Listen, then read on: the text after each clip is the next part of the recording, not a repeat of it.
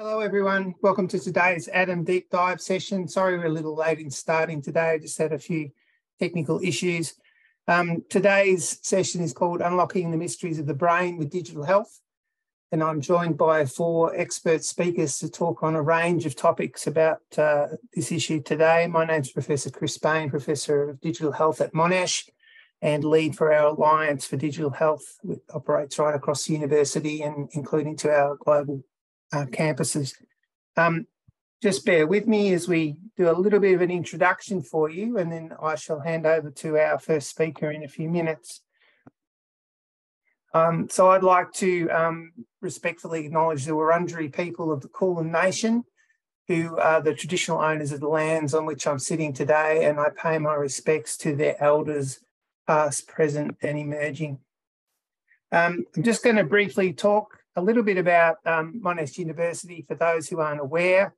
Monash is based in Victoria, Australia. We will have people attending today from many parts of Australia and also overseas. Our main campus is in Clayton in the southeast of Melbourne, but we have a number of campuses across our city and across our state. We have a Malaysian campus that's been in existence for about 20 years. And there is also part of our Faculty of IT there. We have a new Indonesian campus that's been operating for just on 2 years, I think.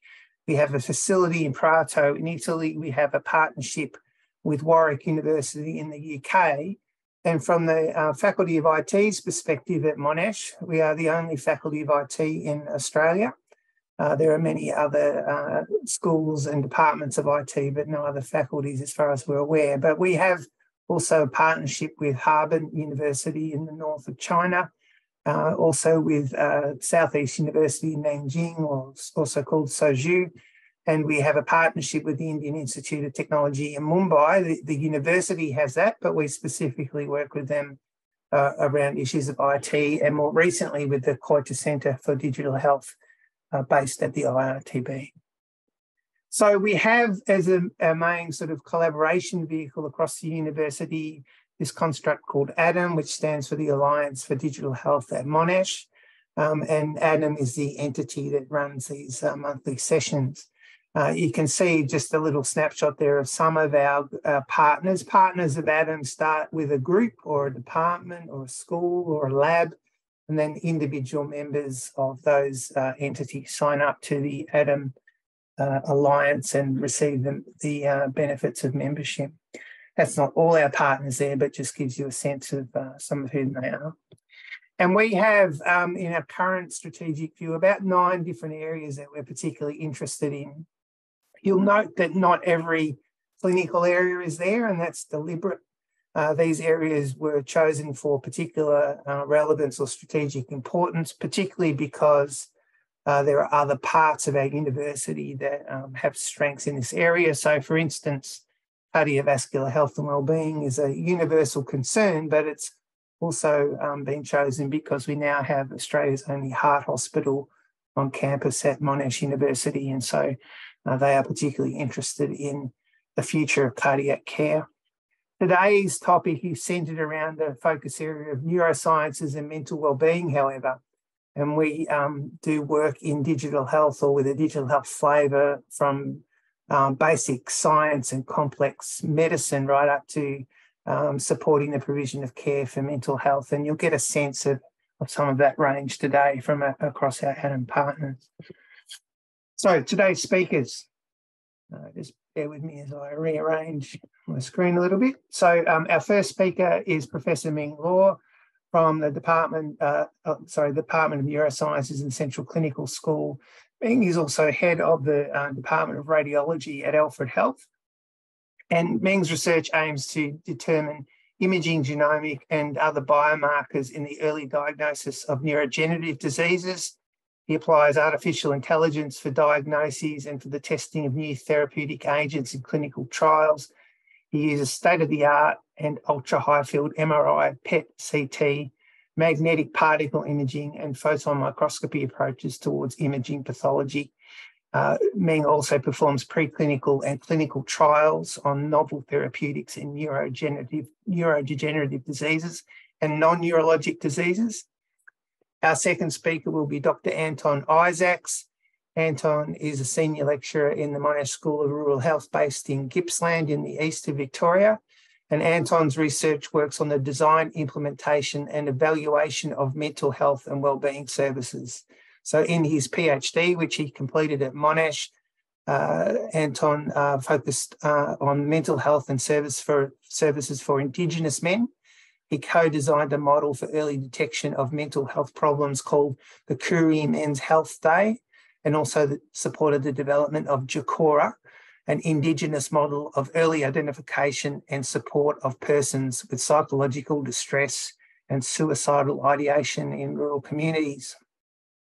Anton's current projects aim to improve care for people with mental illness, with a particular focus on personal recovery.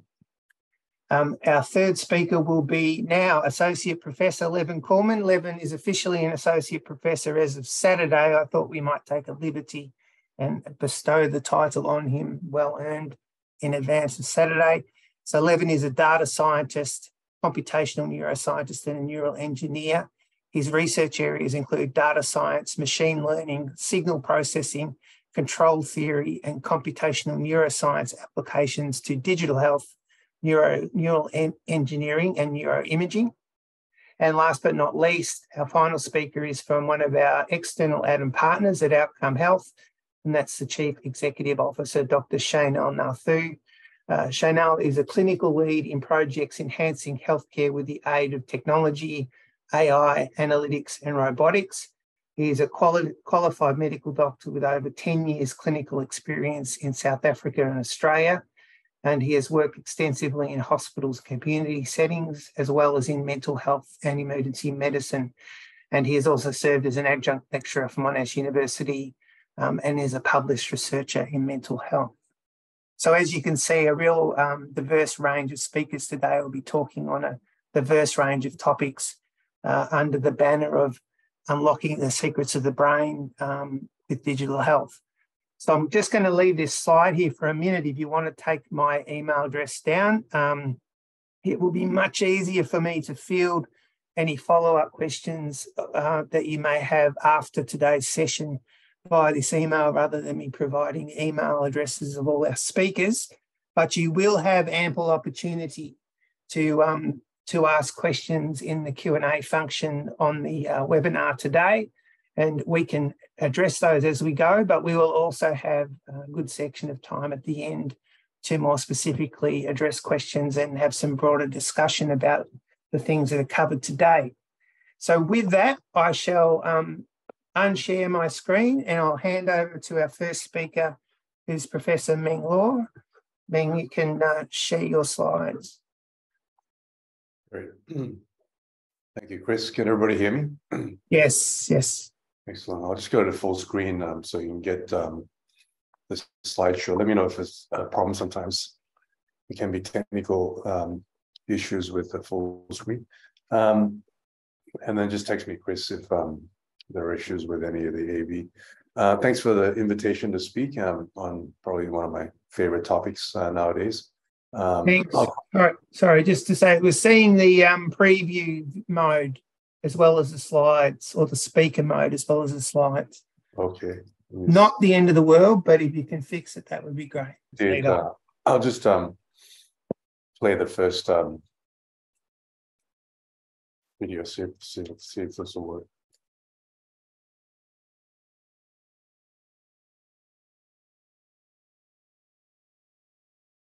Okay, there's a little video that'll play I think I'll highlight where AI and neuroscience will be heading. This is a little clip from Star Trek. Who are you? Why aren't you masked? Who are these people? I don't know. What the hell is that? What are you doing? Tearing of the middle meningeal artery. What's your degree in? Dentistry? How do you explain slow impulse, low respiratory rate, and coma? Fundoscopic examination. Fundoscopic examination is unrevealing in these cases. A simple evacuation of the expanding epidural hematoma will relieve the pressure. My God, man. Drilling holes in his head's not the answer. The artery must be repaired. Now put away your butcher knives and let me save this patient before it's too late. I'm going to have you removed. Doctor, such unprofessional behavior. Into that little room, please. What is that? You have a gun? Nurses, Crazy. please, let us leave this. No idea.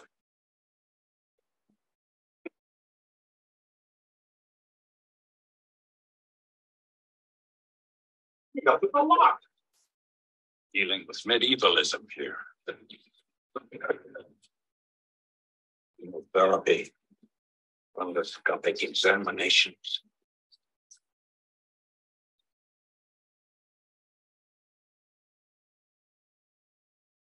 Like that.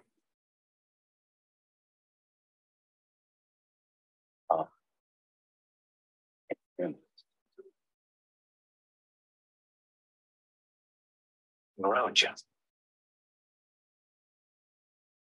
Talk to me. Name, rank.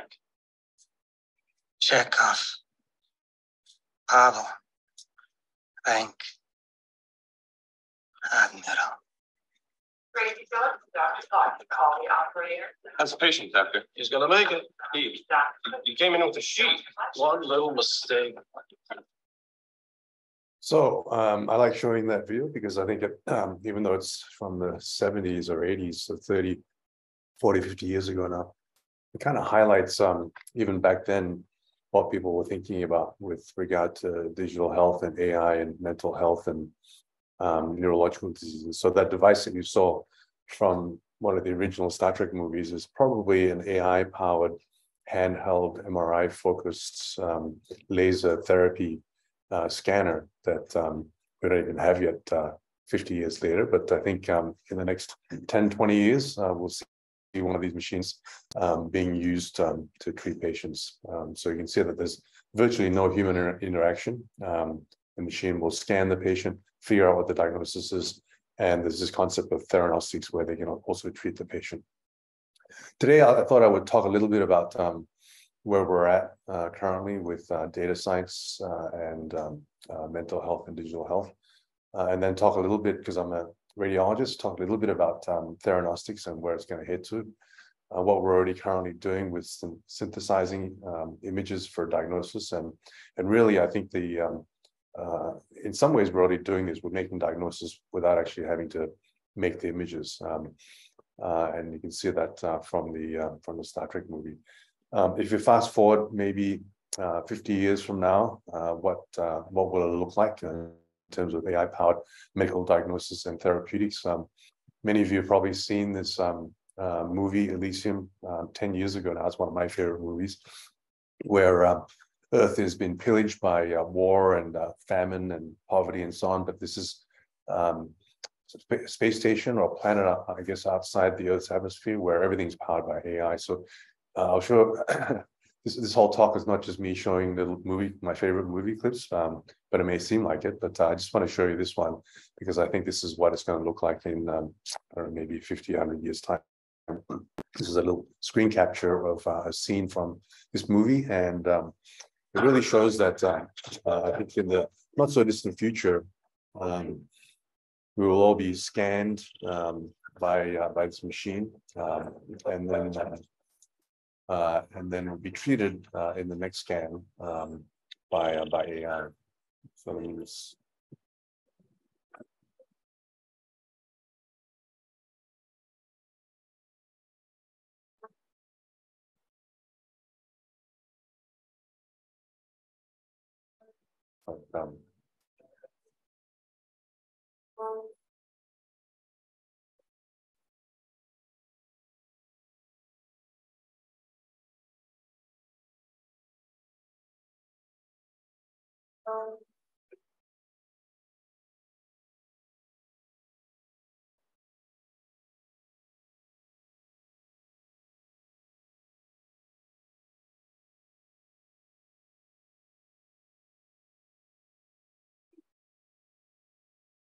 I was kind of fast forwarding through sections of the day because it's going caught up, but you get the picture of what is happening. This is an extremely hot topic, and probably the next 2 or 3 weeks, I'm giving some kind of discussion on ChatGPT and various forums. And so we're actually having a discussion in a lab meeting next week about how it can be used to enhance our research and how it can be used ethically. But I think in a very short time, in the last 6 months, ChatGPT has really taken the world by storm. It's extremely powerful. I play with it not infrequently, but you can generate and use this chatbot for a lot of different potential applications. You can apparently take a picture, chest X-ray, and upload it, and it will give you a diagnosis with something like multimodal GPT-4. So one of the early applications is using it to write papers. In fact, a radiologist used it to publish 4 papers and actually disclose this. So this is in our journal Radiology, and this particular fellow actually wrote a paper, but then disclosed to the editor that he used ChatGPT to help write the papers as a co-author.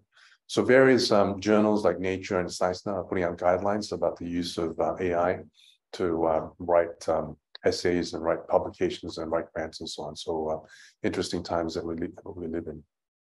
How can a radiologist like myself use ChatGPT? I'll talk a little bit about this and its application in healthcare. We can use ChatGPT for patient inquiries, and we spend a lot of time answering the phone and speaking to patients on the phone.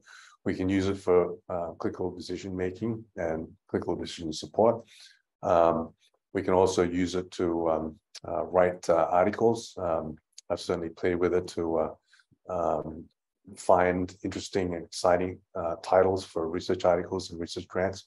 Can it help with structuring and formatting papers and formatting the bibliography of the paper? Certainly many potential applications for something like ChatGPT. I guess as an introduction, I want to quickly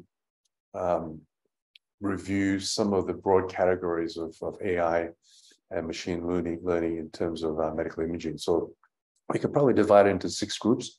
We can use AI for clinical decision support, where we can figure out what might be the best management or best test for a patient.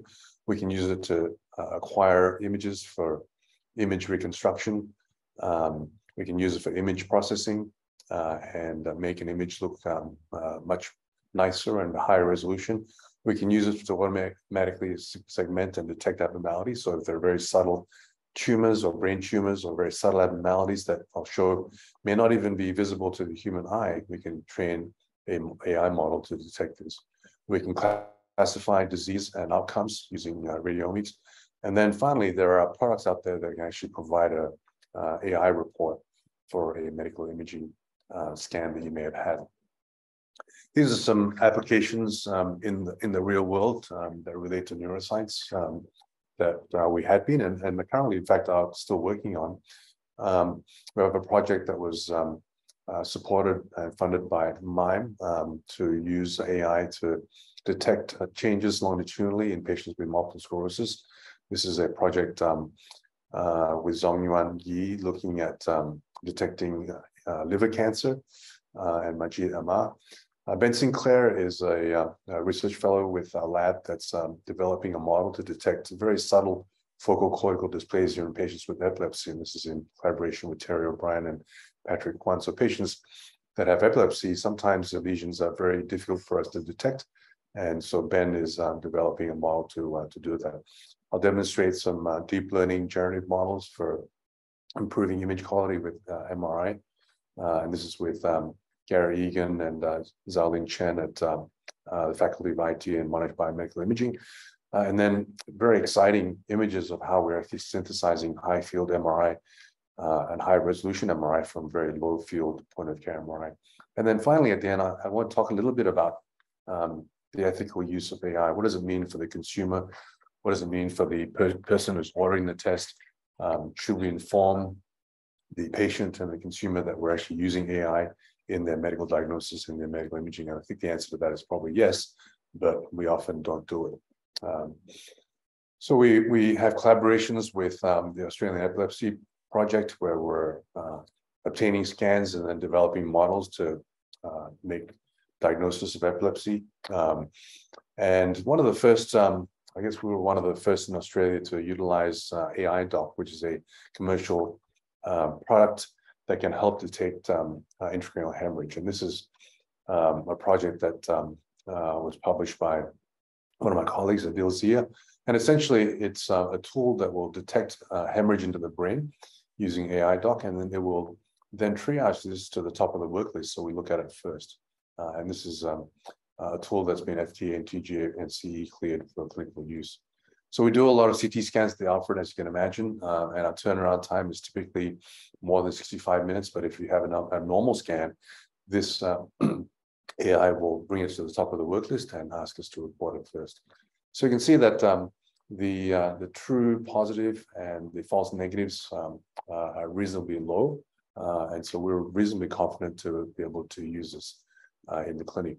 Here's an example of a case that I reported on the weekend, and I didn't see anything, but the AI Doc and AI detected what was potentially a very subtle hemorrhage. This is the Salient C heat map showing us where the hemorrhage was. Patient ended up having an MRI scan, which showed that in fact there wasn't a hemorrhage, but some fungal infection. So in fact, it was a false positive, but still flagged the abnormality for us as humans to look at. When we reviewed this, in fact, we found that there were 6 or 7 very subtle hemorrhages that we missed as humans, but thankfully these were inconsequential. There was no clinical detriment, but again, demonstrating that it's potentially a very useful tool in clinical practice. Why is AI going to be exciting? Well, the current technology for us, this is actually a human brain that's been put in a post-mortem into a 16.4 Tesla animal scanner. You can see the resolution here is approaching that of microscopy, 100 microns. And as we reduce the resolution of the scan to what it is in clinical imaging today, and this is 1 millimeter isotropic, you can see that the resolution really doesn't allow us to detect very subtle abnormality. But the abnormality is still there, and obviously if we had the resolution to detect it, we would still detect it. So a big concept in AI for medical diagnosis is to actually use the gold standard is probably microscopy. And these are some images from, say, a clarity microscopy image where the pathology is seen by the microscope, but not necessarily seen by the human eye. But because it's there, so this is a patient that may have Alzheimer's disease, they may have tau tangles that we don't really see on an MRI scan, but you can see it on microscopy. So we can use these microscopy scans to train an AI model to detect very subtle abnormalities that's not visible to the human eye. And I think that's where we're going to head to in the field of AI and medical imaging in particular. And this is an example of how we can actually use AI to synthesize contrast enhancements, so then you don't have to actually inject a patient with contrast.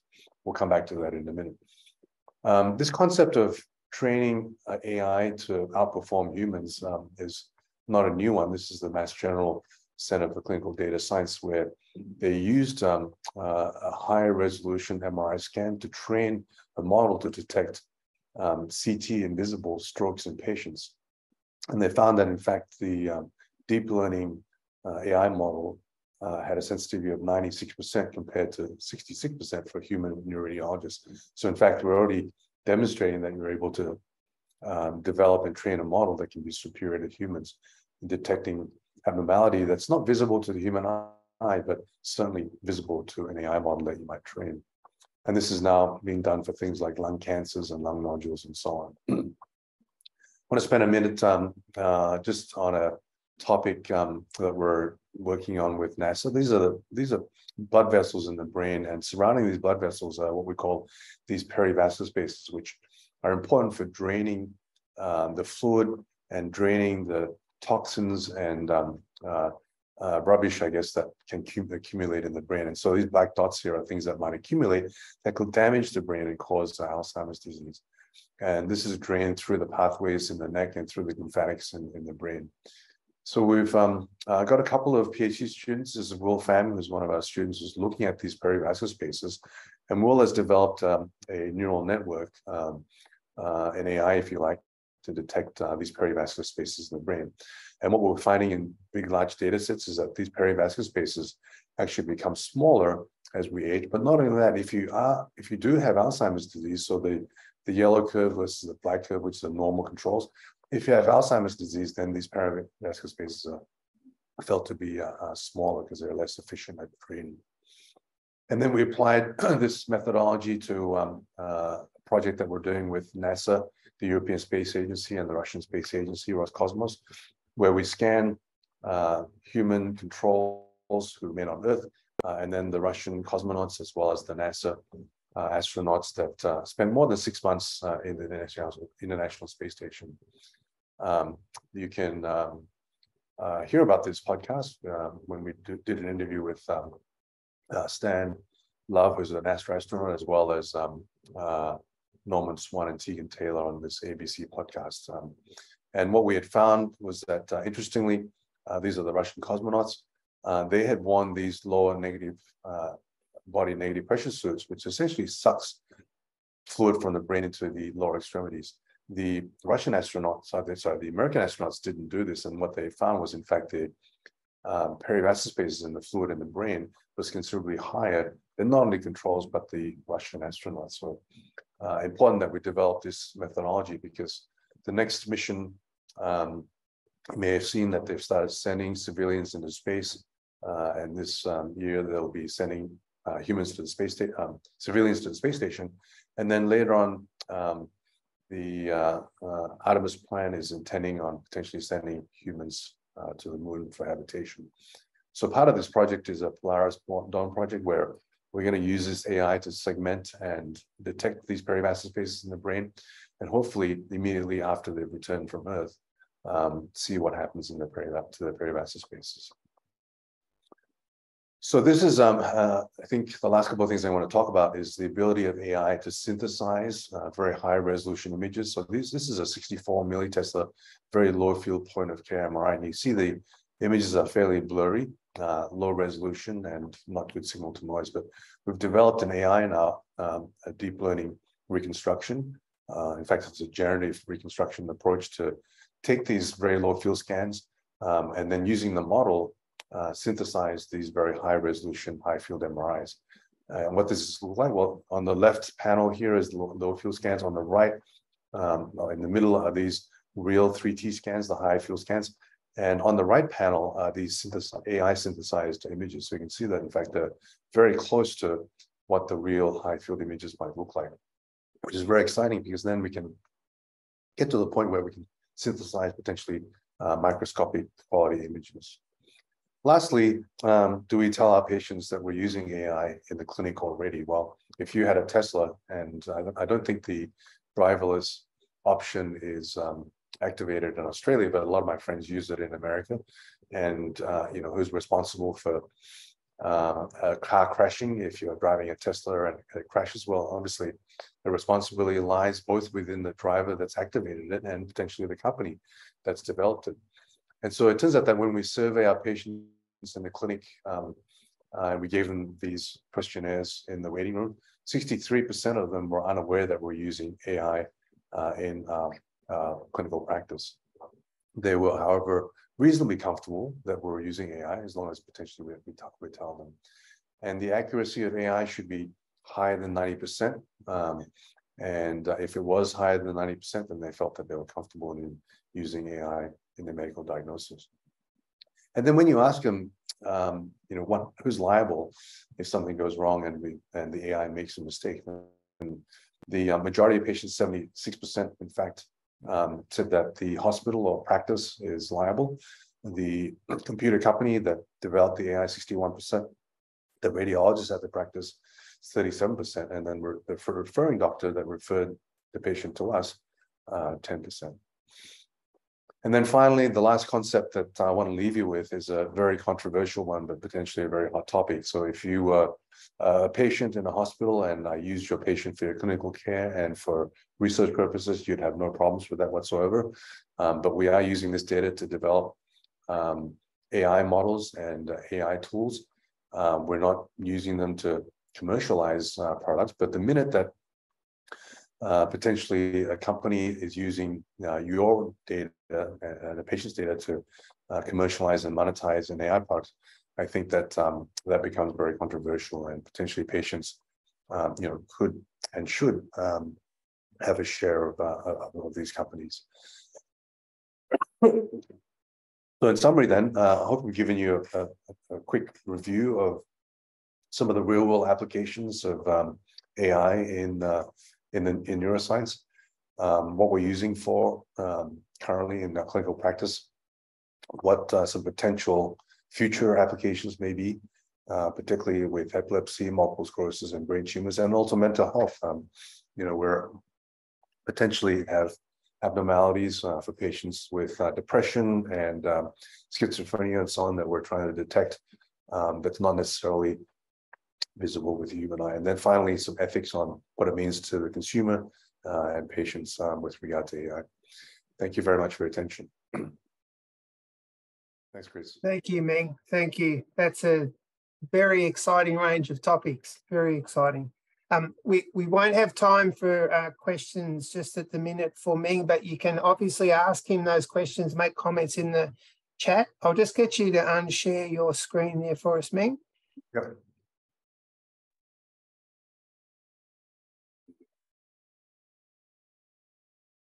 Thank you. And with that, I'll hand over to our second speaker, Anton Isaacs, who's going to look at a really different area and way that digital health is helping with mental health. So over to you, Anton. Thank you, Chris. And thank you, Professor Law. I absolutely enjoyed that. I felt like I was in a different universe. A dinosaur like me was exposed to this wonderful world of AI and imaging and all that. Absolutely fascinating stuff. What you're going to hear from me is quite different. It's a little more grassroots level kind of stuff. I'm a public health physician, and I have been, for the last 15, 20 years, I've been working on designing, implementing and evaluating mental health services, specifically services for disadvantaged communities, Indigenous people in Australia and rural people in India, and so on and so forth. More recently, I have been focusing on trying to make services for people with very severe and enduring mental illness more recovery focused. And the focus has been on trying to separate the medical aspects of somebody with severe mental illness from all the other social and psychosocial aspects.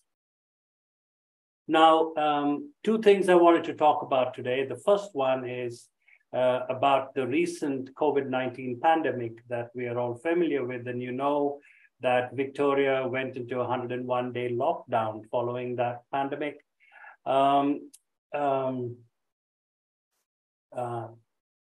And because of the large number of people having to be homebound and not being able to go out, losing their jobs and so on and so forth, the amount of psychological distress in the community skyrocketed. And there was a significant increase in the number of people who were looking for services for their mental health problems. Now, we refer to people who come under the missing middle. What the missing middle refers to is people who are not so sick or so ill that they need to get admitted or go to a psychiatrist, but who are a little more ill than what a GP can manage. So this group of people, we really did not have anywhere that they could go to. And we had a large number of them. And now we are fast entering the digital age.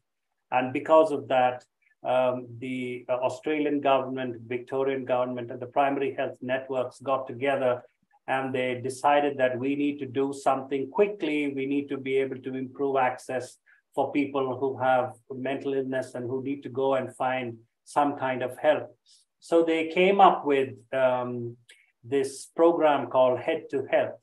Head to Health is a program I don't know if all of you are aware of, but you can Google it, it's all over the place.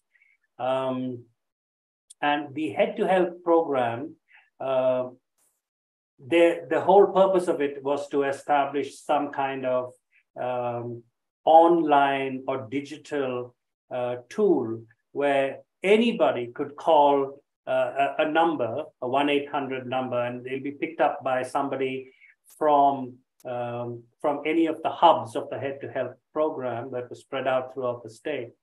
And these people manning these telephones were trained people. They were either social workers, or they were psychologists, or they were mental health nurses. And they followed. So when somebody calls, they have this online tool, and I'll show you that online tool in a minute. Let me just share my screen with you. So this is the initial assessment and referral decision support tool. It's freely available online, but this was developed by the Australian government. And although it's easily available online, this was the tool that was used by those sitting at the phones. So if anybody calls, they will, and now these are all trained people who are sitting at the phones. They have two domains. They have primary domains and they have contextual domains. And this has all been developed. And they ask them a series of questions, and they decide whether, for instance, when it comes to the severity of the distress, whether they have no problems, middle, moderate, severe, or very severe. Then they go to the functioning, whether the functioning is mild, moderate, or severe.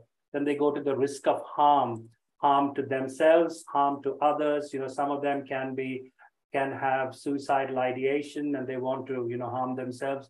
There are rarely situations where people with severe mental illness want to harm somebody else. So all this is identified.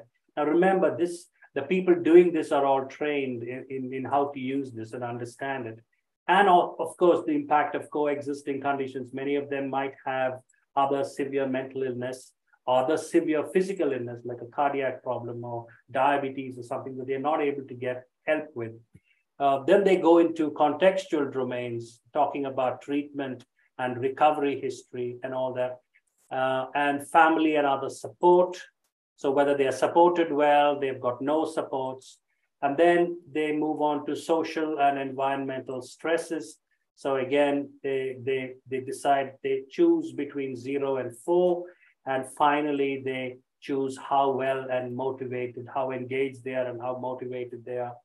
Optimal, all this. Finally, they are able to get a number, and the number will decide based on what we call a stepped care approach. So whether when it's 1 or 2, then they are referred to either some kind of online program where they can access it online and try and find answers to some of their problems.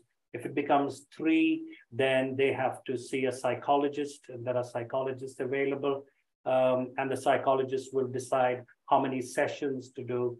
If it goes to 4 or 5, they are straight away referred to acute mental health services, either the psychiatrist or the emergency medicine or whatever it is. And usually, when they are 4 or 5, they are very, very ill, mentally ill. So this is the program, and the program is running now. Now it's gone on all over Australia.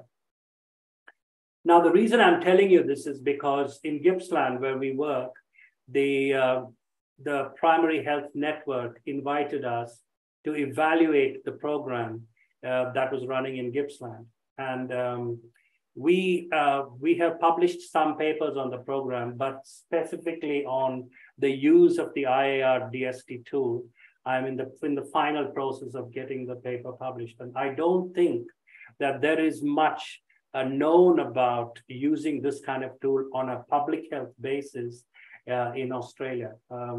I think the paper using telehealth itself in Australia, excuse me, on a large scale has been relatively new. And using this digital tool has been even more advanced. Now, what I found was it worked beautifully. People were very happy. It worked much better for some people than for other people.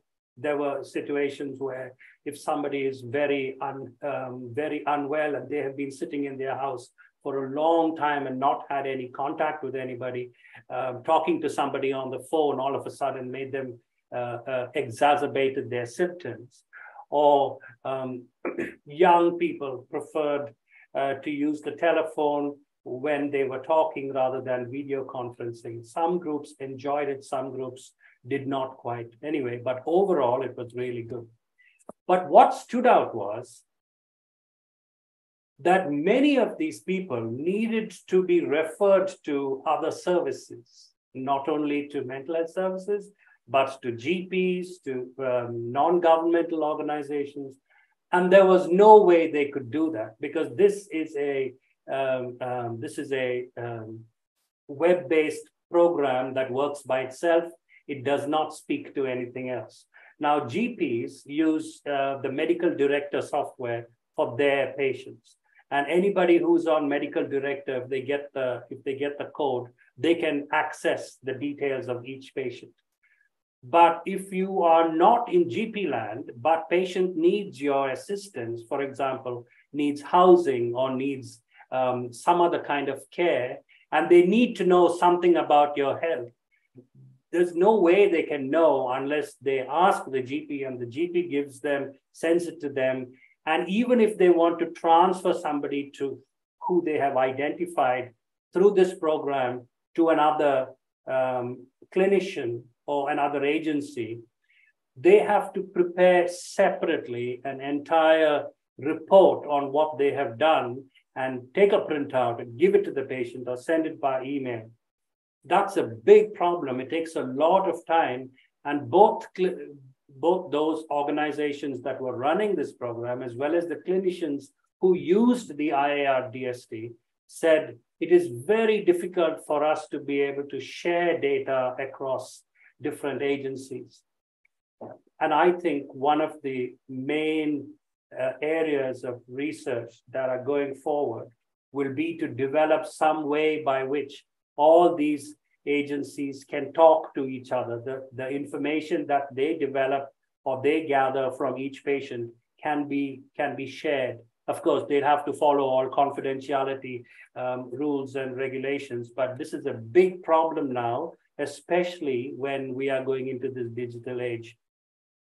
In Netherlands, which is very similar to their primary health primary care practices are very similar to us. In the USA, they have large medical centers, multiple general practitioners. They have large number of staff. They have nurses, they have social workers, they have allied health professionals, all under one roof. So their primary health care centers are very large.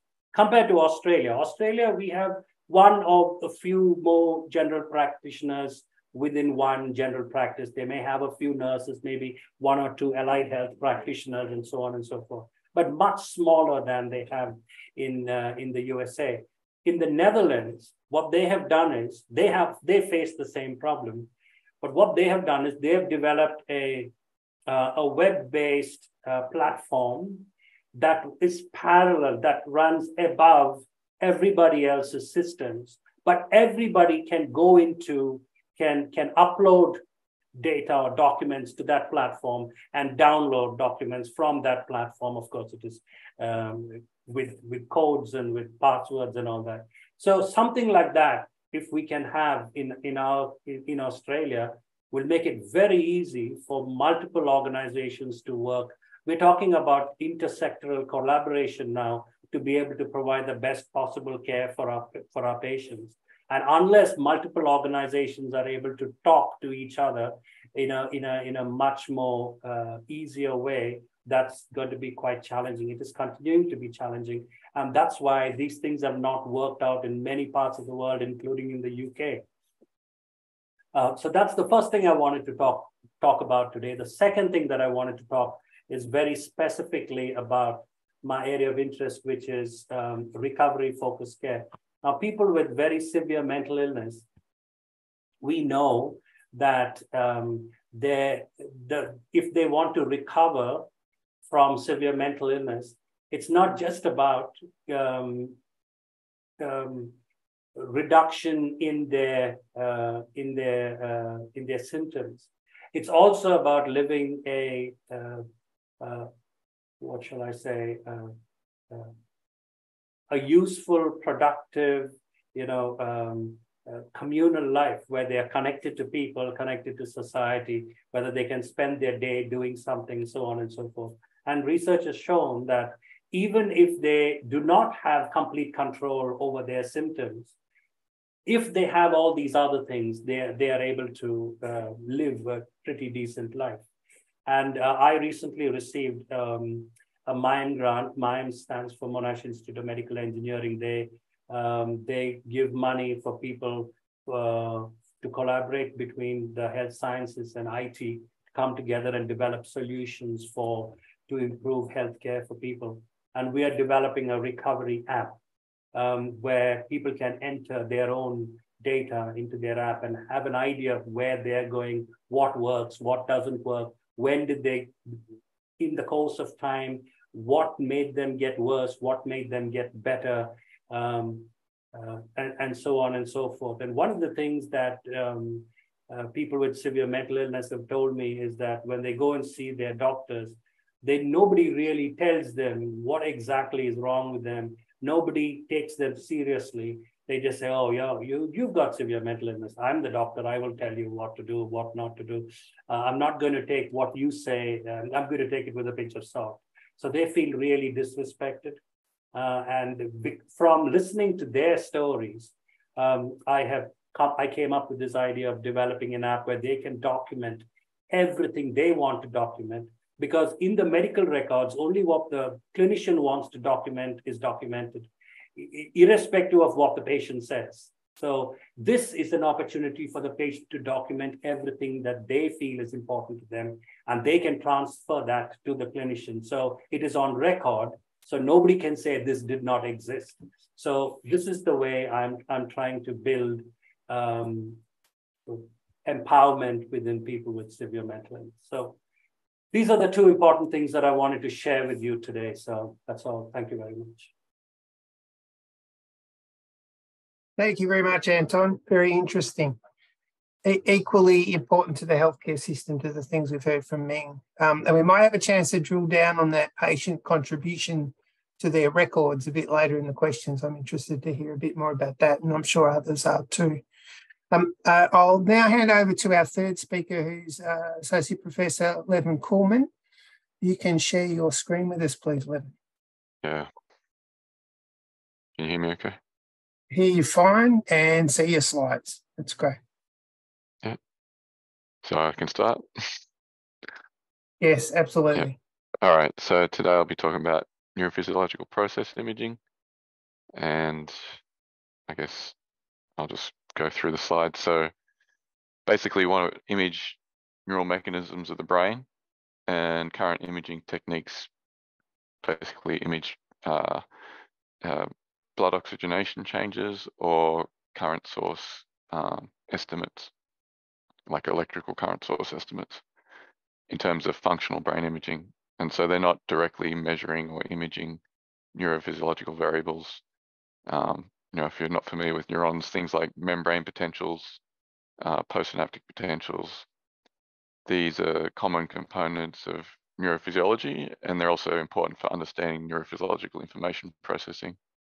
In terms of trying to do this in humans, we're sort of restricted with current imaging techniques, and then if we want to image the neurophysiological variables, we have to use basically mathematical models of the brain to infer the neurophysiological variables from the measurements we have. So people have done that with fMRI. That's called dynamic causal modeling. And then people have also done it with EEG and MEG, and we're trying to do that more with EEG and MEG because it gives you the time resolution.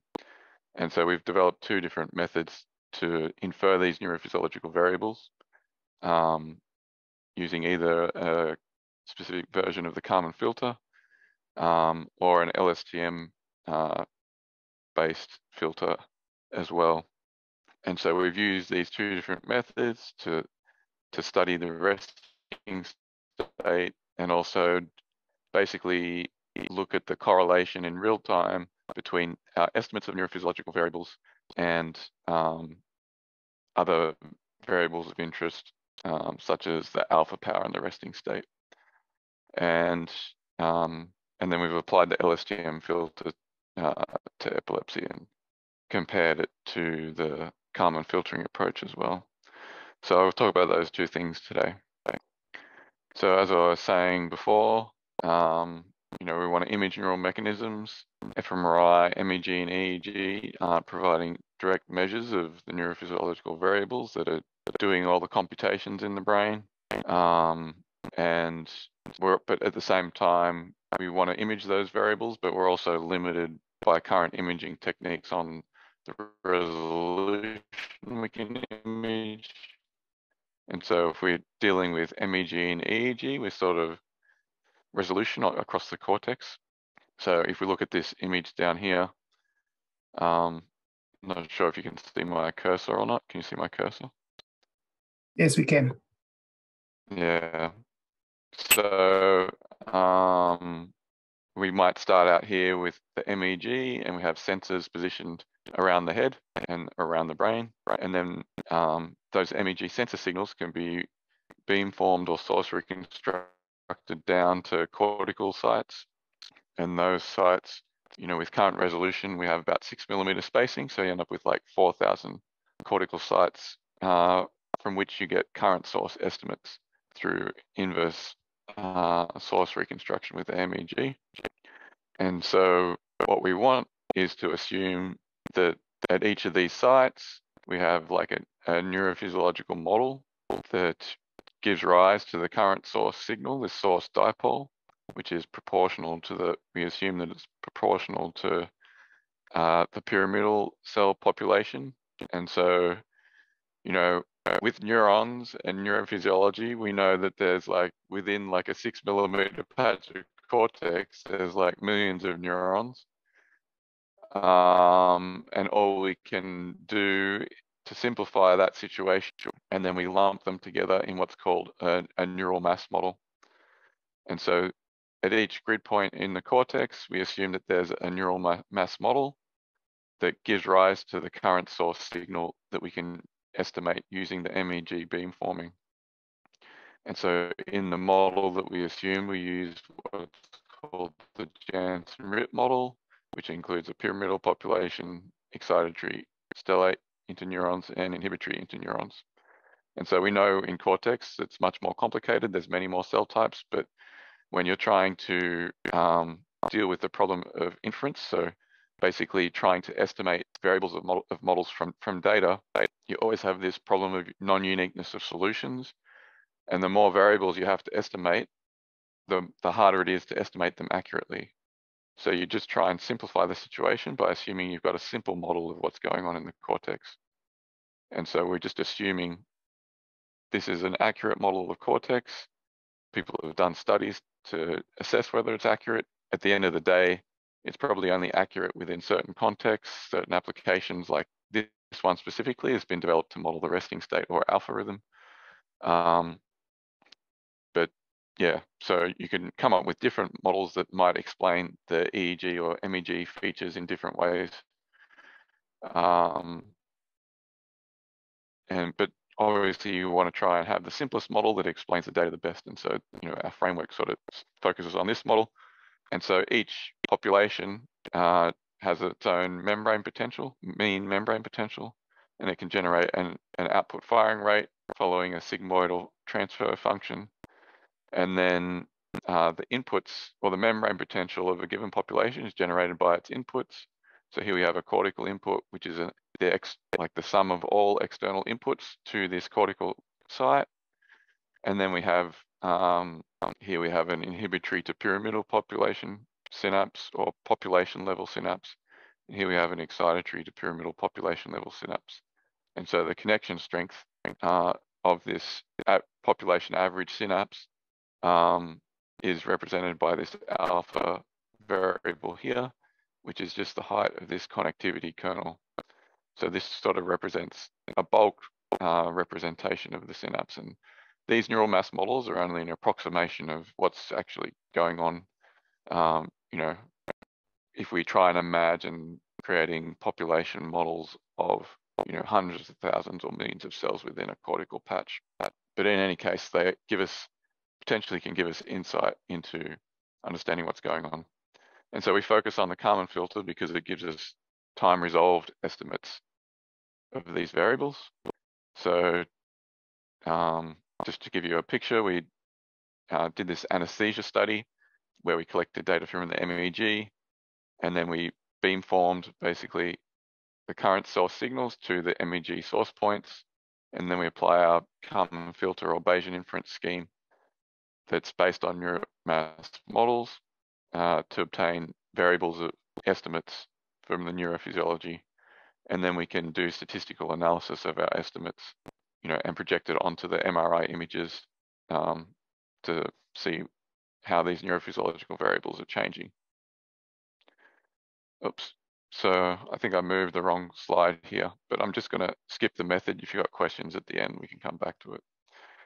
So the basic idea is, which we saw from the previous picture, was we have this model that we're assuming is at every cortical site. So we have 4,000 cortical sites.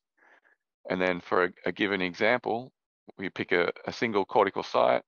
We look at the MEG signal, or the MEG signal at that site. Probably should be current, not millivolts, but anyway.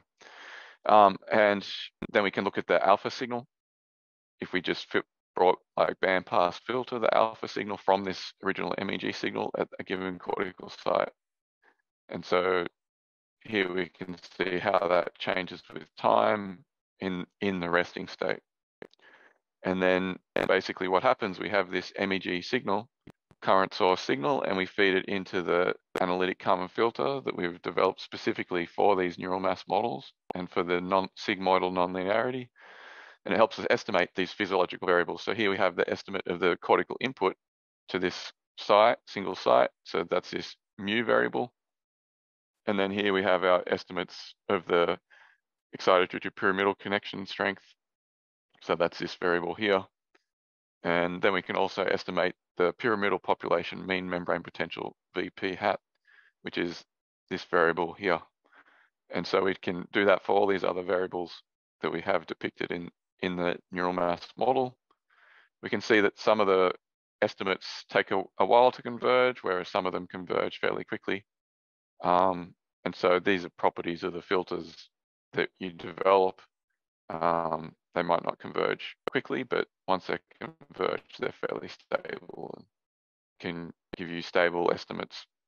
And so one of the issues you might ask is, what's the ground truth here? We have no idea what the ground truth is because we're dealing with human data. You can do forward simulations and verify that the neural mass model works and the filter works with forward simulations of the neural mass model. And you get accurate estimates. But once you start applying the filter to raw data, then you don't really have a ground truth. You're trusting in the accuracy of the model and you're trusting in the accuracy of the filter.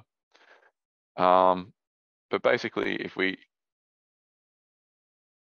do these estimates at all the sites on the cortex, then we can basically have a way to image neurophysiological variables that are present in the neural mass models. And so here we're just looking at the contrast of the times when there's high alpha power versus the times when there's low alpha power and during the resting state, and basically have a predominant posterior alpha rhythm in the posterior calcium cortex in those sorts of areas. And then this figure on the left is just contrasting the times when there's high and low alpha power. And here in these figures here, we show basically the significant changes in the external input for high versus low alpha power. And this is the external input variable to the given cortical location, so this mu variable here. And then another variable that shows significant changes in inhibitory membrane potential, pyramidal membrane potential, and an excitatory interneuron membrane potential. And so these are all showing after correction for multiple comparisons. So the other physiological variables didn't show significant changes with this contrast approach. And here we can see the external input is probably the main factor that contributes to this strong posterior alpha rhythm. And then what you can also do, because we have the time resolved information, so we've got the alpha signal here, and then we have the neurophysiological variable time series, you can actually look at the correlation between those variables, and then you can image which correlations are significant across the brain. And so this is a new way of imaging, physiological function in a time resolved way, and we get this additional information compared to the contrast imaging. If we just look at those, see that this strong correlation, we see this strong correlation here, posterior in sort of primary visual cortex, but then we see this negative correlation here with the alpha power in this frontal region, which is something we didn't see in this contrast imaging. And so basically we've just got a new way to image brain function. We don't have the ground truth, so how you address that, you can ask me after the talk, I guess.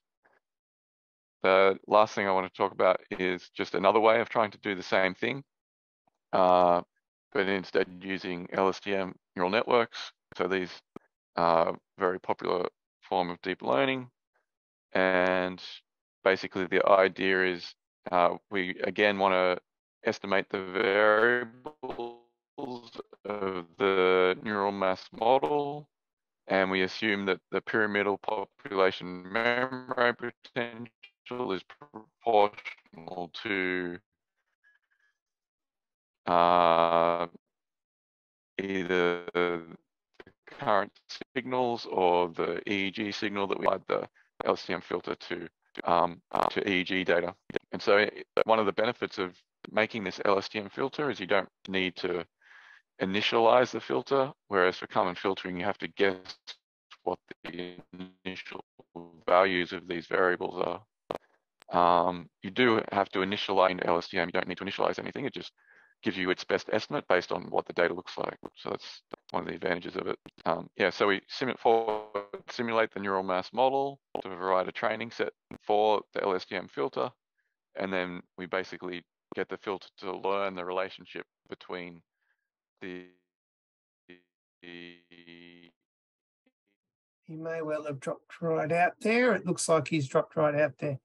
Okay, apologies about that, everyone. I'm hoping we shall get him back because somebody's raised an interesting question about the implications of that functional model that Levin was talking about, which we can come back to in a minute.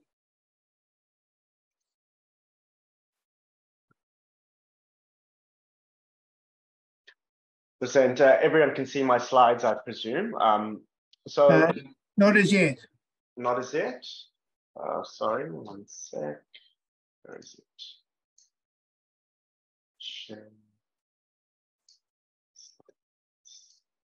Now we can. Thank you. There we go. Perfect. All right. Thanks for the opportunity to speak, and it's been really interesting listening to the other speakers' insights so far. My title today is the highs and lows of health data. I've called it bipolar. And as I work through this little presentation, you'll understand why I've used the word bipolar. I'm Shainul. I'm the Outcome Health CEO. So I'm just going to tell you a little bit about myself and my health journey, a bit about Outcome Health and polar, the highs and lows of data. I'm going to show you a very brief polar demonstration on some of the dummy data that we have. And then I'll give a bit of time for everyone to ask me some questions regarding my presentation. So I'll start with a little bit about me. So I'm the CEO of Outcome Health. I joined Outcome Health in February, so fairly new in the role, just under 6 months. I was previously working at Daedalus Health, which was previously DXC Technology, which at the time was the third biggest healthcare vendor for hospital software in the world. And my role there was as the APAC clinical advisor and principal clinical advisor for the APAC region. I'm a medical doctor by background. I first studied and worked in South Africa. I studied at Groote Hospital, where interesting was the place for the first human heart transplant. And then I worked in regional South Africa for a few years before moving to Australia, where I worked at the Alfred Hospital in psychiatry. And while I was working in psychiatry at the Alfred Hospital, I wore a few hats. So I was an adjunct lecturer for Monash University. I lectured the fourth year medical psychiatry program, and I ran clinical trials for both Monash University and Alfred hospitals. I ran a clinical trials research center focusing on pharmacology clinical trials, focused mostly on mental health, in particular women's mental health. I was a digital health strategy and operations consultant for Deloitte, where I spent most of my time, despite being a Melbourne-based employee, spent most of my time interstate, in particular at the Royal Adelaide Hospital. When it was open, we wrote the digital strategy for that hospital, and I helped with the optimization of their ED workflow. I've studied an associate fellowship in medical administration, and I've recently completed my Harvard degree in executive leadership in healthcare. I'm a board member of Colac Area Health, and I'm a board member of a residential aged care facility in South Melbourne, and I chair the Australian Institute of Digital Health Victorian branch. So I'm going to take you back on a bit of a time machine to the year 1992. And most of you will be familiar with this image. And by the content of the first presentation, I think there's a few movie buffs amongst our panelists as well today. So interesting themes coming up here. So this was me. I was 6 years old. It was 1992. And this was 2 months after I had sustained a bicycle accident and injured myself. I had fractured my skull and I was placed in an induced coma for 2 months. And at the time, as you can imagine, healthcare in South Africa was, far behind the world. And healthcare at that stage in 1992 was nothing like what it is right now. So I was intubated, put in an induced coma, and I was told, well, I wasn't told anything because I was unconscious, but my parents were told by the neurosurgeon and the ICU team that they have no idea in what state I'll wake up in, and there weren't many tests to help them determine that. Lo and behold, after 2 weeks in ICU in a coma, I was extubated and remained in ICU, and a few days later discharged to the ward. And I woke up and I just said to my mum, where's my brother? Where are my cousins? Why the hell am I in hospital? So it was a huge relief for my family when they realized that there was no brain injury and there was no permanent damage from a mental point of view. But I do still sustain some physical damage from that accident.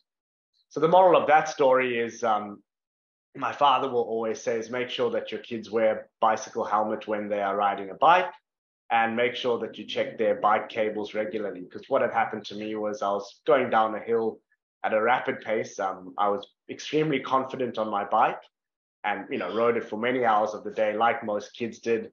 And unfortunately, my brake cable failed on my back and, surprisingly on my front brake as well. And I had no brakes and I went straight into a wall. So what does this have to do with digital health and mental health and data in particular? So I guess my story is a reflection of what the healthcare system was like back then. So everything in healthcare then was, almost everything was done on paper. Notes were written on paper. We had physical files. To refer someone to another department or to get a scan done, either someone physically walked down a piece of paper or they picked up the phone and called and then sent down that person or patient with a piece of paper, or they faxed information through. And I can tell you now the fax machine is not dead. There still are some hospitals, not in developing countries, but in Australia that still use fax machines. Research and data gathering was an extremely manual process. So that was 1992.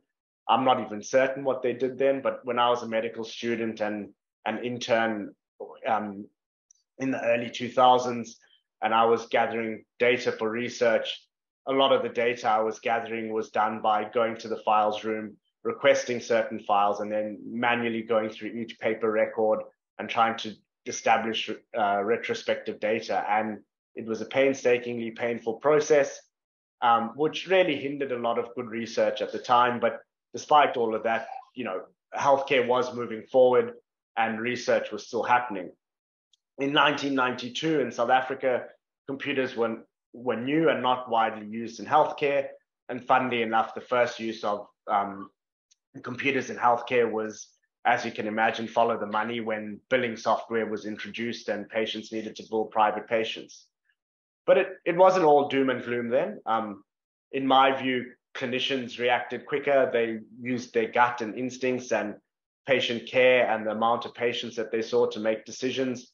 They weren't completely reliant on technology. They weren't completely reliant on randomized control trials and data to make decisions. A lot of it was anecdotal, be it safe, be it unsafe, but a lot of the anecdotal research occurred by clinicians purely because they did not have the data to back themselves up, but they had had great experience and seen thousands of patients.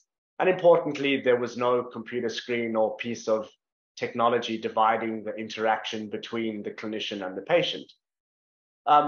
Interestingly enough, there were some great technological advancements coming out at the time. So I was one of the first people in South Africa to go under an MRI scan after I was extubated and taken out of ICU to see whether there was any permanent damage to my brain. Thankfully not. In 1992, the safety cannula for IV intravenous cannulization was introduced as well as an auto IV pump. Intubation and anesthesia were common practice. Pulse oximetry was in pretty much every ICU, and the IV bags, which we are used to seeing now hanging up on IV stands, were introduced in 1990 as well. And ICU was slowly becoming electronic with monitoring devices such as pulse oximetry, blood pressure cuffs, etc., where they were feeding into a digital source, but very, very green at that stage. So what did this experience tell me? As a young 6-year-old, I became obsessed with medicine. I believe that the neurosurgeon and the medical team saved my life. And pretty much from that day onwards, I said to my parents, I'm going to do everything it takes to become a doctor. And lo and behold, I became a doctor. But what was happening with my data at that point? I was seeing neurosurgeons, I was seeing neurologists, I was seeing physiotherapists, I was seeing the GP, but essentially none of that data was being linked between those services. Often I would be sitting in the waiting room, or I'd be in the rooms of whether it be my specialist or GP, and they would pick up the phone and call each other and have a short 5-minute case conference on my presentation, some of my progress, and often that didn't happen because the other doctor or physiotherapist was currently with another patient, and that moment would pass and I would have my clinical consult with my specialist or my therapist, and my consult time will be over and I'd move on, and that communication would probably be held for the next time I went into the GP clinic. So there was no transfer of data, there was no electronic medical records, and there was nothing happening with my data other than sitting in a file in the specialist or GP or physiotherapist room. So, a lot has come a long way since then, and I received phenomenal care, and it's testament to where I've come in my life right now. But I'm sure things have improved, and particularly that transfer of data and the use of digital and health technology to improve healthcare has come on in leaps and bounds. So we'll get back into the time machine and we'll move into here and now. And I'll tell you a little bit about the organization I'm the CEO of. It's called Outcome Health. We are a not-for-profit organization and we are a charity. There are 3 main areas of our business: a clinical area, Polar, and the Aurora research area. So our clinical area, we focus on mental health clinical services, and that's both in person, that's both in metropolitan regions and rural regions. So Anton, you mentioned mental health care clinics in Gippsland. So some of our nurses are running some of those mental health care clinics. We provide mental health care nursing to Ambulance Victoria and various other organizations such as universities and schools. And we run some of our own mental health care clinics, as well as a few chronic disease clinical services such as diabetic education. In terms of Polar, the second arm of our business, Polar is a data extraction tool and analytics platform. It's deployed in over 1,300 GP clinics across Victoria and New South Wales. And it is what we consider one of the best of breed data extraction and analytic tools in the market in Australia at the moment. And we are very proud of Polar. It works in the sense that primary health networks procure licenses from Outcome Health, largely so this model, and they distribute them through their GP clinics in their PHN, and their GPs get access to some of the data that Polar is extracting. And I'll tell you a little bit more about that in a moment. Excuse me. And the third arm of our business is Aurora Research, which is an ethics-based ecosystem which conducts research. So Aurora is fairly closely tied with the Polar part of our business, as Aurora is reliant on some of the data that we receive from the data extraction and analytics we do in the Polar product. However, Aurora is also constantly partnering with other organizations and universities such as Monash University, Macquarie University, La Trobe University, some of the hospitals and independent researchers to do research based on the primary care data that we are extracting from the tool with our Polar tool. This data is considered to be owned by the primary health networks. So we often have partnerships with the primary health networks to access the data. And we hope to improve population outcomes and quality of care through the research we do in Aurora with the data that's extracted through Polar. So Polar has currently, when I checked today, 46 million non-unique patient records across the platform. When they are individualized to individualized patients, we have 15 million unique patient records across 1,325 sites and just under 1,500 locations.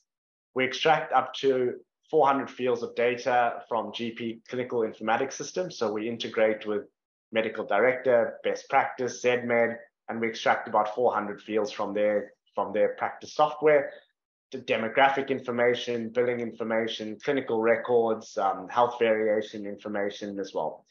So we have approximately 70% of the extracted Victorian GP data and approximately 30% of the extracted Australian GP data in the Polar system. So I'll just give you a brief little tour of what Polar looks like. So this is a web-based tool, Polar.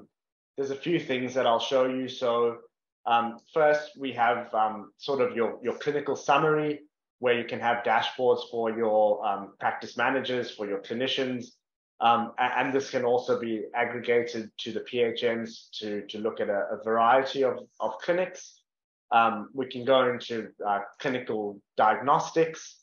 So, interestingly enough, we can either select the nervous system here, and that will show us what sort of conditions the GP has put in. So, for example, back pain, knee pain, etc., or what it maps out to a SNOMED term.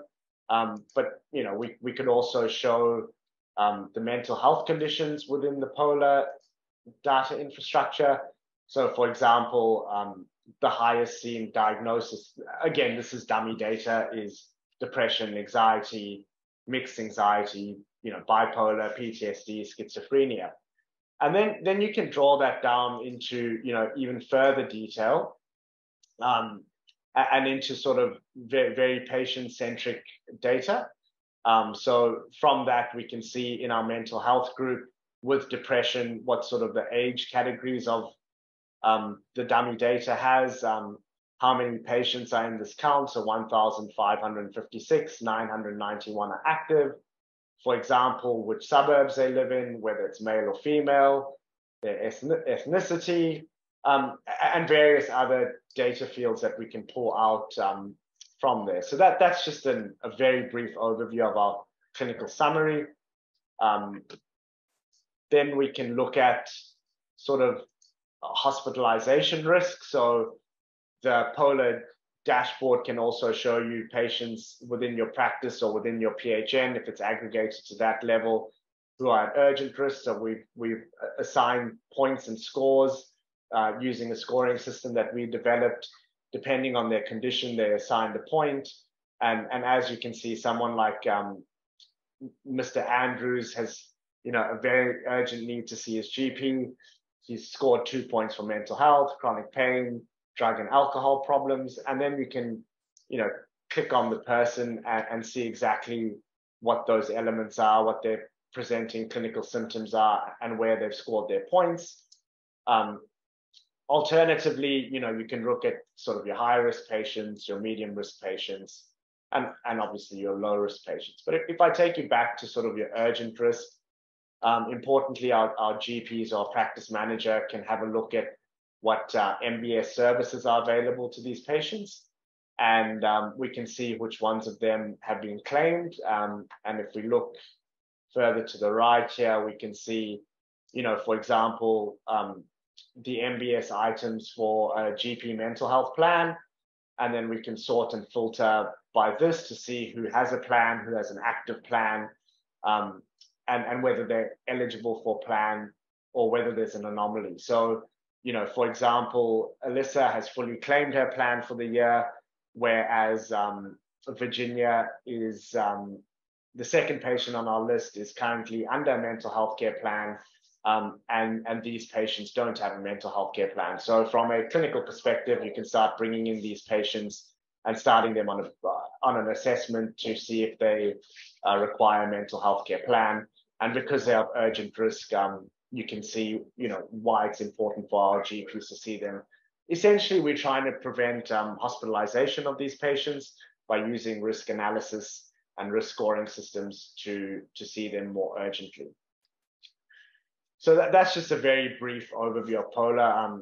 I can spend hours showing you Polar, but in the interest of time, that's just a little bit about what our dashboards look like, what sort of data we collect, and what we can do with the data. Importantly, for the PHNs, they sort of have reporting data that they need to report up to their funders, which are the federal government. So they have quality metrics on certain categories. So we provide them with those metrics as well, which they then utilize to report back up to the department, the federal government. So just going back to my presentation. So despite where we've come with data and what we've been able to do with data, we still have data challenges, and we still have an inability at some point to do exceptional research and to actually improve quality of care. And in my view, we are doing exceptional work, but there are still a few pain points that we wish to address, and we hope becomes something that will help research in the future. So most clinical services are still fragmented and decentralized, particularly in Victoria and particularly in Australia. There's very little data linkage between practices, between GP data and the hospital services. So, for example, GPs use clinical software such as Best Practice and Medical Director, which Polar is integrated into. Ambulance services have their own specific EMR tools that capture data while the patient's in an ambulance. The Ambulance Victoria service have their own clinical tools. And then again, the hospitals have their own EMRs such as Cerner and Epic and the likes of. Unfortunately, there is no intertwining or collaboration of that data at this point. But I do think the future is moving in that direction to pull those data sets together and have a more holistic longitudinal patient record. With all of that, though, one of the biggest challenges we're facing is the ever-growing security threat and the use of data and the Privacy Act and whether data can be shared as freely as we would like it to be shared. Unfortunately, that is still going through some of the legislature changes, but we are hopeful that those linkages of data through the right policies will be made available. Look, in an ideal world, we'd want to have sort of a cradle to grave view of a patient. So, someone like me who had a traumatic head injury when I was 6 years old, I would want to be able to have my medical records. I'd want to be able to take that to, the various clinicians as I see throughout my life. I want that, data to be shared in a safe, secure way, so that when I do go to consultations and appointments, my results are there, my imaging is there, and my story is already told. In particular, with things like MRI and brain scans, it's important to see what my baseline is. But unfortunately, my case is unusual because I moved from South Africa to here, so I don't ever expect my data to be here. But I'm sure there's many examples of people who are born and live their entire life in Australia that have had scans and tests done in their childhood that will fundamentally impact some of their treatment today. So, I do believe the patient journey through health can be improved. I think we have an exceptional set of data that is in Australia that we do collect, whether it be through the likes of Outcome Health and Polar, or whether it be the likes of EMR software vendors, or the likes of VAHI or AIHW, or even research institutes like Monash University, the Alfred Hospital, and various other hospitals across the country. My view is that with this data, we should be collaborating more effectively. And I think, again, there's a lot of good happening with the data. So as I, called my presentation, the bipolar presentation, the highs and lows of data. So, I wanted to present a little bit of a balanced view of where we at with data and how far we've come since, 1992, when I was a young kid in hospital, to 2023, where we're extracting more than 500 fields of data from clinical software, across just in our organization, 15 million active patients, covering 30% of the entire Australian population.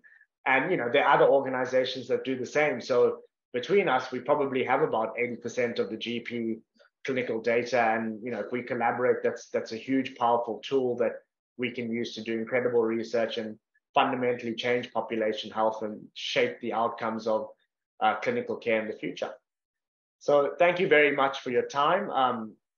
I'm happy to answer any questions, and there's just a little QR code down there if you want to scan and connect with me on LinkedIn and follow up this conversation. I'm happy to take it offline as well.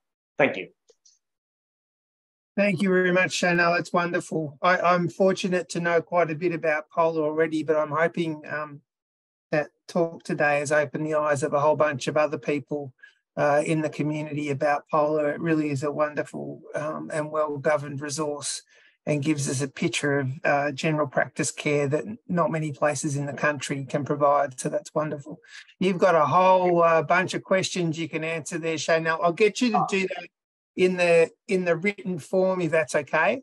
We'll circle back to some more comments from you in a minute. I'm conscious, I think, that Levin needs to duck off shortly. I'm hoping you can hear us okay, Levin, and we can hear you all right again. Yep. Yeah, cool. Okay, Levin. So thank you for answering some of those questions I saw before. If I'm understanding correctly, Levin, I'm just trying to translate for some of our audience. The pathway you're following with your functional imaging is to give us a more detailed and alternative way of seeing the function of the brain originating in the electrical signals of the brain, correct? Epilepsy is a dynamical brain disease, so that's a good example of where you can understand or use these sorts of models to dynamically image what's going on. Epileptic brain activity might propagate, or and then you can do that in individuals using these sorts of imaging techniques on an individual patient-specific basis. You might apply it in other areas where dynamics are important. So one of the other areas we study is anesthesia. and try and understand the brain mechanisms, anesthesia, because EEG is heavily a medical area where EEG is used heavily. You might use it to study sleep as well, sleep disorders. EEG is used pretty heavily there, to try and understand what are the brain mechanisms underlying these different aspects of the brain. If I spitball, Evan, might you even in the future be able to use that as a correlate to objective function of somebody recovering from a stroke, for instance? You could not only see what they can functionally perform, but you can see how their brain is functioning at a more micro level from that kind of technique. Yeah, you could be monitoring their movement control of whatever they're trying to do during rehabilitation, and then image the neurophysiological mechanisms of it, understand it better. Excellent. Thank you, Levin. Thank you. Thanks for persisting. I know you're around for a few more minutes, so again, for our audience, just keep the questions coming in. Looks like Shaynell's very busy answering a whole bunch of questions currently, but that's all right. I'm quickly typing away to try and get to as many of these as possible. Did you want to just quickly verbally touch on some of that too, Shaynell?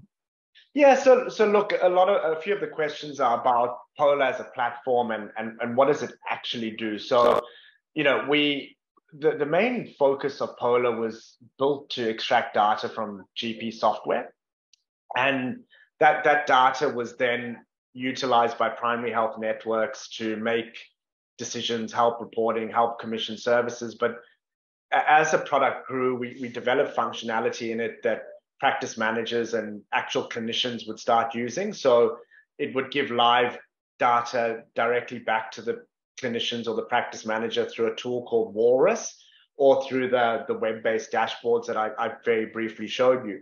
So in that sense, it was helping with bringing up prompts. So for example, if a patient who's 65 years old, who's female, who comes in for a GP consult for, call it a hypertension assessment, Walrus can then prompt that GP to say, hey, guess what? This patient is also due a bowel cancer screening test, a mammogram, a blood test, et cetera, et cetera, et cetera. So those are the clinical indicators, but also then we can tie them to, this patient is also eligible for these Medicare rebates for those tests, or these plans based on their current diagnostic criteria. And interestingly enough, we can build prompts as well for patient recruitment for clinical trials. So, we can filter out and screen out patients based on the inclusion and exclusion criteria written in clinical protocols. And that can create either a list or a dashboard for a practice manager, or it can actually create a prompt within the GP clinical consult to say, hey, Shaynell's turned up for a clinical consult for a sore thumb, but hey, he actually meets the criteria for this hepatitis screening project. Would you like to talk to him about it? So the functionality of Polar is growing and growing and growing. By no means are we a clinical decision support tool, but we support clinical decisions, if that makes sense. We're not here to rewrite clinical textbooks, but with the information we're gathering, we are starting to put the smarts together to actually see some trends in clinical data and trying to actually start evaluating whether that has a translational effect on clinical practice as well, particularly in that health variation piece. So we work closely with GPs, researchers, and universities to sort of unpack that information that we get. I can tell you, Shaynell, from everything I've seen with the Polar platform and the team there, and then comparing it to hospital land, there are many hospitals with EMRs that would kill for that closed loop that you have effectively. Our vision is, we've got a set of GP primary data, but essentially, Polar is an extraction tool that can sit in any piece of software. That's the way we built it. The smarts are in actually what we translate and transform that data into. That's where the real power is. Yes. So, we would love to work with hospital data or EMR software vendors to integrate with them and then close that healthcare loop of what's happening in primary care, what's happening in secondary care, what's happening at the ambulance level or in allied health. I think that's where the gold in the data is. And we're not a long way away from that, but we need a few things to happen that are outside of our control for that to really start happening. Yeah, no, very good. I'll let you get back to your. They don't need to be essays, but yeah. Your links there. I'm going to come back to you, Anton. I'm just conscious Ming, I think, is also a ward service, so I might just ping him for a question before I come to you, Anton. And please, in the audience, keep firing questions through. We love seeing questions. And there's a question for you, Anton, too, perhaps in the meantime, from me and Graham down your way. So, Ming, I'm really interested in the AI Doc intracranial hemorrhage tool. So you've showed a few sort of metrics of its usage. Without telling me, I get the details. At some point, that kind of software has to be paid for somewhere. Are you seeing from the evidence you've generated that you're able to sustain that into the future, that whatever it might cost in licensing, you're getting back in value? Or is the value more in the quality piece, which is hard to translate to dollars? Can you speak to that a little bit? Yeah, so I have a 5-hour response to that question, Chris. Half a day workshop discussing it. So it's very complex, and it's kind of country dependent, and also the kind of practice that it's being applied to. So the quick answer is that in prior practice radiology, where you need to get through a lot of scans very quickly, the value is obviously going to be immense, and the investment and the return on your investment is going to be immense because they go through a large volume of scans. In a public hospital setting, where there's perhaps not as much volume, the radiologists tend to have a bit more time to look at the scans. So the return on the investment there is perhaps a little bit less. So it depends on the setting that it's being used for. I think that it's useful still in the public hospital because it provides another set of eyes for the radiologists and for our trainees, and potentially also a learning tool for our trainees. So I think that's probably the short answer of it. And just on that, I mean, we hear from every clinical discipline, they're super busy, they're stretched to the max. Is there a role for that? Can you see the place where AI is going to help trainees and even substitute for some of the direct hands-on consultant supervision time? Or is that a long way off? Yeah, no, I think there's a lot of work being done already. There was discussion last week about trainees using ChatGPT to write discharge summaries, and some people do that already, but obviously there's some ethical issues behind that. But I think in terms of training, we're hoping to use AI and clinical decision support to train junior doctors on the appropriate tests, the most appropriate test for a particular patient. So I think, certainly as a training tool, it will be invaluable. The other setting that I think, we run 50 to 60 multidisciplinary meetings at the Alfred a week. And this, most of you realize that it's important to have a discussion amongst multidisciplinary teams, nursing staff, allied health physicians, and allied health people, as well as doctors. But it takes a lot of time, to have 10, 20, 30 people in a room having a discussion on the best management for a patient. I think having AI powering this will not only standardize and reduce variation and reduce variability, but also, save a lot of time. Thank you. Thanks, Ming. Anton, I wanted to come back to your idea about patient contribution to the record and patient voice. And can you just talk us through a bit more about where that's up to, and what challenges are you seeing with it, or what are patients saying about it?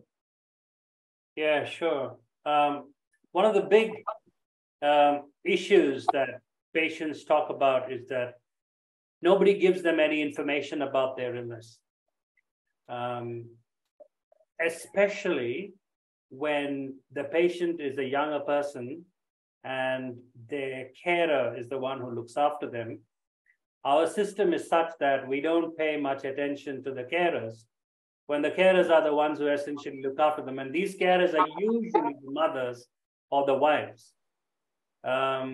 I was speaking to a professor of psychiatry in London earlier this year, and I was sharing with her this problem. I was telling her that in India, we don't admit a patient in hospital unless they have a carer.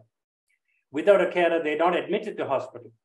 And most of the discussion happens between the doctor, the carer, and the patient. But in Australia, it's they give very little importance to the carer, and they focus on the patient. In China, they don't speak to the patient at all. They only speak to the carer. So she reckons that it's a cultural thing. I don't know. But the carers that I speak to in Australia, especially those who are looking after patients with severe and enduring mental illness, keep telling us that nobody takes them seriously. They want to know more about what's going on with their loved one that they're caring for, but nobody cares about telling them anything, and they want to know more. And even if they say things about the person they're caring with to the clinician, they're not taken seriously. Their word is not as important as that of the patient. Even if the patient has, like, for example, florid schizophrenia or something, and says something completely untrue, the clinicians tend to focus on and tend to take their word more seriously than their mother or their wife, who's the one who's really struggling with them day in and day out. So they said, if we have a platform where we can put down our thoughts, our experiences, and it's on record, then we can share it with somebody, whether they like to accept it or not. We can say, look, this is what we have been documenting over the last 1 month with our experience and with the way they have been behaving. If you want to accept it, accept it. If you don't want, go ahead and do what you want. But the time will come when people will be forced to listen to what we have to say. So that's where this whole concept of developing a tool for them to monitor what's going on in their life. So we are in the process of now identifying content. What do they want to document? What do they want to, how do they want to document? And of course, I'm working with two IT specialists from Monash who are talking about including various things like AI and all that, which I have absolutely no idea about. So I leave all that to them. But as long as it looks pretty and it tells the story, that's all I'm interested in. So have you seen or read cases of such a system being used in other places? Because it's a very interesting and challenging thing for the health system. Yes. As well. No doubt of benefit to the carers and the patients. But the health system is forced to then deal with that in some way. When they will deal with that, we don't know. But I think they keep saying you've got to be at the right place at the right time. As long as we are in the right place and we have everything in order, when the right time comes, we'll be at the right place at the right time. Yes. But what we also know in terms of research evidence is that patients and carers who have more understanding of their own illness and their own trajectory are much better positioned and more empowered to improve and take control of what they can do to improve their conditions. So it's a win-win in both situations. And just for some folks in our audience, if you're interested in this space, it's a little tangential to what Anton's saying, but in the spirit of patient and care engagement, you can look up about the Open Notes project movement that's heavily based in the Northern Hemisphere, which is all about patients and carers getting better access to information that the system records about them and increasingly becoming partners in care. And that is happening at scale, but it's a challenge for the healthcare system. There's another one maybe there for you too, Anton, from Ian.